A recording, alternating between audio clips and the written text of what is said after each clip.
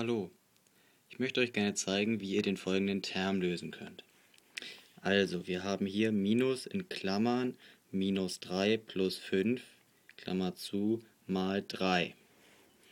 Den Term löst man, indem man zuerst die Klammer ausrechnet, sprich minus 3 plus 5.